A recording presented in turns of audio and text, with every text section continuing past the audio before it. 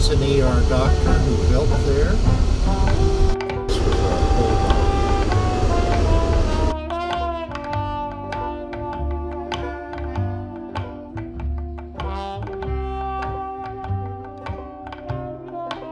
And we had a door. You can see our door to the cemetery. Did you see the door through there?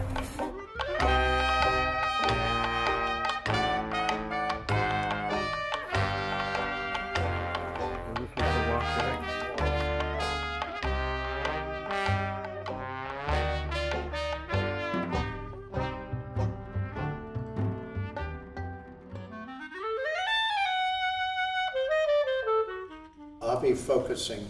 You want me to focus on you, not him. You guys are having a conversation. Yes.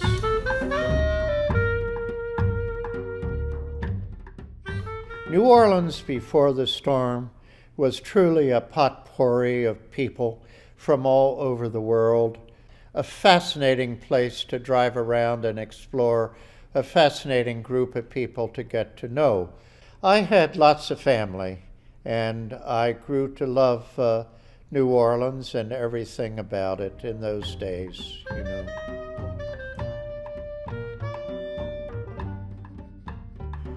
As was my usual custom, when a bad storm came, I would go to Charity Hospital and stay there, if need be, to help out, because I was in charge of the LSU neurosurgery service. When Katrina came along, I packed up a few things that I thought I would need, some milk, some orange juice, some fruit, and went to Charity the night before it hit. I must have fallen asleep. I don't know when. I was awakened at 4 a.m. by a huge clatter, and what it was, the Venetian blinds had been sucked out, and I remember seeing, with the gusts of wind, the window sucking in and then going back out. And that was happening on both halls. I got Danny, I got Richard. I'm Richard Roberts. I am a pediatric neurosurgeon at Cook Children's Hospital in Fort Worth, Texas. I did my residency, or most of it, up to Hurricane Katrina at LSU in New Orleans at Charity Hospital with Dr. David Kline as my chairman. Medicine was reduced to pre-turn of the century medicine. The only available machine was a thermometer. We lost electricity very early that morning, I guess about 6 a.m. We lost water pressure. We had oxygen. We had toilets for a while, but then with no ability to flush them, they overran, and the stench in Charity became horrible. We had 33 patients that we were caring to on our unit. I had wonderful, totally dedicated nursing personnel. They just put in the work 24 hours a day. The last resident we trained at LSU before Katrina was Gabe Tender, and he was isolated over at Hotel Dew because there was a lot of water. I'm Gabe Tender. I'm the last LSU resident to graduate before Katrina. Dr. Kline, or the boss, what we used to call him, was always in the middle of things. He was always the first to jump when there was something needed. During Katrina, all of a sudden, we're surrounded by water, and we have all these patients in the hospital, and Dr. Kline just took over. We'd have to take turns beating the patient like that, but harder than that, and then rubbing them with our knuckles and our fists to get their skin real red. And then the towels with the soaked alcohol, because that's how you best exchange heat. Waking up on Tuesday and looking out the window toward the lake and seeing nothing but water as far as the eye can see.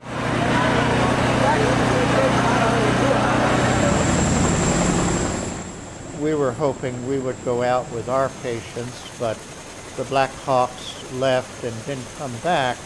And my supervisor eventually told me there might be a smaller helicopter coming. 14 hours later, we were evacuated, later Saturday of that week, and I went to Houston to the Ellington Air Force Base, and my wife could come and meet me there. Initially, we did our teaching up in Baton Rouge. They had no CT scan, they had no MRI scan, anesthesia was limited, so there was only some things we could do, and eventually, fortunately, we came back to New Orleans. Charity Hospital, of course, was declared a total disaster, but moreover, the state and the federal government decided it couldn't be rehabilitated. The new state hospital, University Hospital, is located between Canal Street and Tulane Avenue on more than 3 city blocks. It's huge. It cost $1.65 billion, I understand. It's beautiful. With Katrina, we lost over 1,000 people, so evacuation remained a problem at that point for New Orleans. You know, can you imagine sending out recruitment advertisements in December of 2005 to come to an institution where we didn't know exactly where you were working? We had 2 people who did want to come, and I would be the last person to interview them, and I'd ask them, why do you want to come? I want to help. I want to be part of rebuilding. I love that idea, and I think I'm going to love New Orleans. Those were the responses I got. Guess what? We took those 2 people, despite their backgrounds, which I won't bother you with, right off the bat. That's the kind of timber we wanted to rebuild our residency.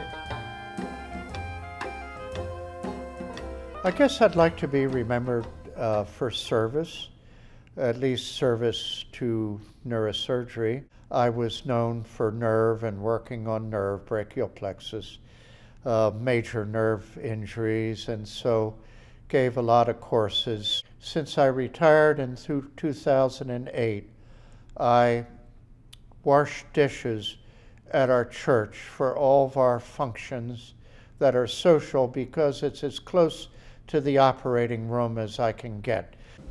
Dr. Kline, I think, is the person who made me who I am. He's the one who gave me a chance with residency, and more than mentoring me through, fathered me through. I have to say, he was a father figure to me, and I worship him.